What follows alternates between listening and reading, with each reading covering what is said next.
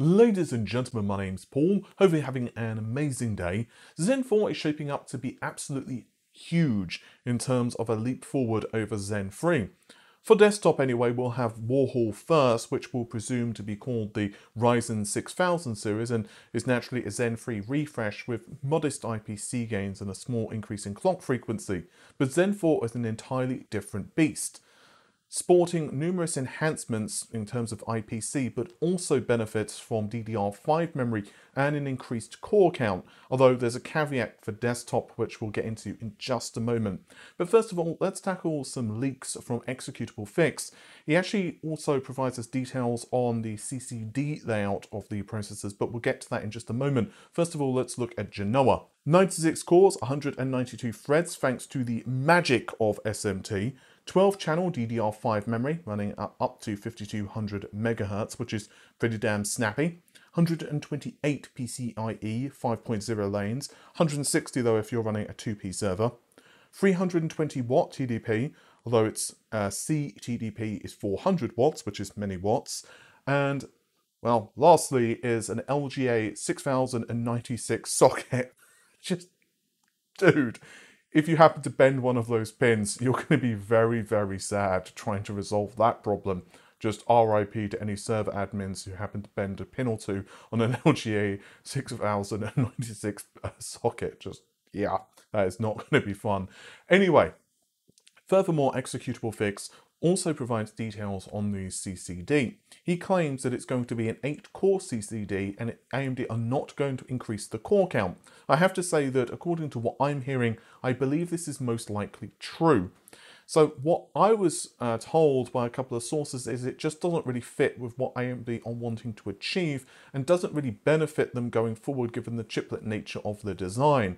Basically, the CCD count will remain the same. They will just put more chiplets on the processor, and that's obviously how they're going to increase the core count to, in the case of the highest end Genoa parts, 96 cores. Okay, so what about desktop then, which I'm sure most of you are primarily interested in.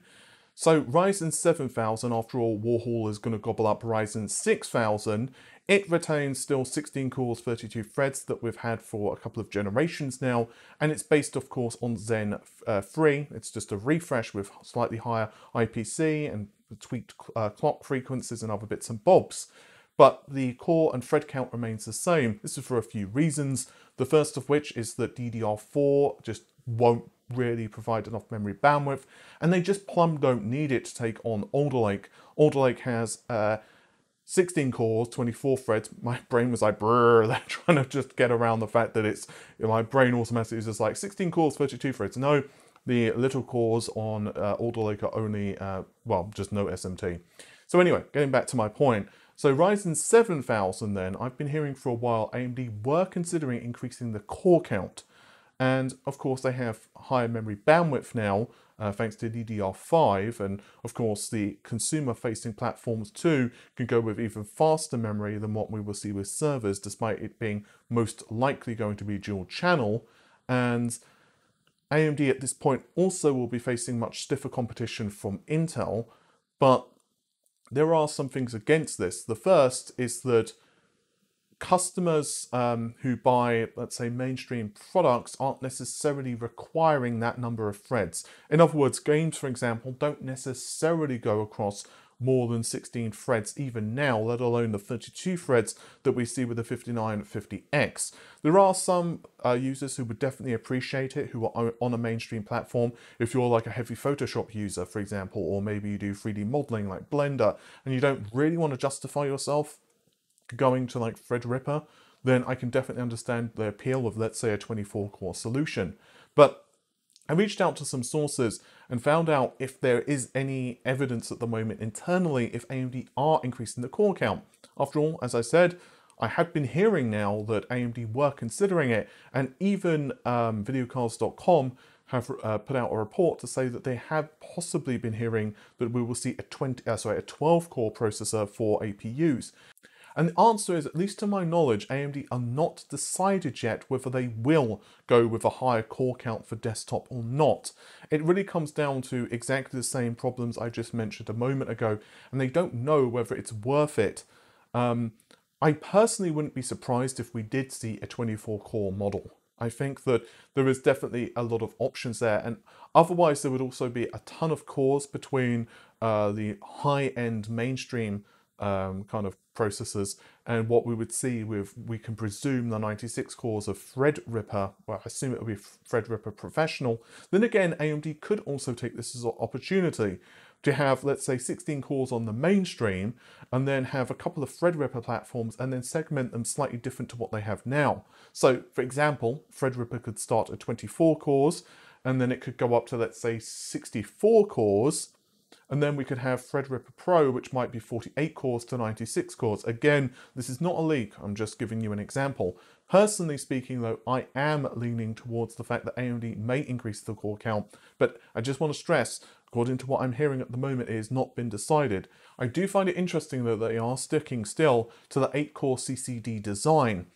And AMD are going to be very aggressive going forward, I suspect, with their roadmap. I'm very interested to see how Warhol kind of brings things to the table. And I also want to spend just a moment.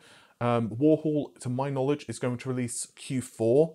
So I'm getting a lot of folks asking, should they just wait for Warhol? And my answer to that would just be, it depends. I actually have a 5900X on order, and I'm still like position 400 and something, and I started in like position 700. So honestly, I'm just probably going to cancel it and pick up Warhol myself, because why not? As yeah, I already have a 5950X. So if you're one of those people who are just feeling like they're just going to be waiting forever and a day, it might be worth just getting Warhol, or if you're not planning to build until late Q3 anyway. But if you need a system now and you're going for a lower core count processor, say a 5600X, which are more readily available, then yeah, I can definitely understand the appeal of just building a system and at least enjoying things. That is assuming, of course, you can get the rest of the components, given even PSUs at the moment are somewhat difficult to procure. Since we're on the subject of AMD anyway, I'd like to discuss MI200, aka CDNA2. To my understanding, this series of GPUs will launch end of this year, though just a quick reminder, this is for servers. RDNA 3, which is for gaming, that is not going to launch until next year. But again, there have been a series of leaks for CDNA2, and these series of graphics processors are just absolutely crazy. So the name of this is allegedly going to be Aldebaran. No, it's not a Star Wars reference. It's in fact going to be a giant star in the zodiac constellation Taurus. And as for the specifications, it, according to the patch notes anyway, seems that we are looking at an MCM design, most likely 2 chiplets anyway, from what we can ascertain.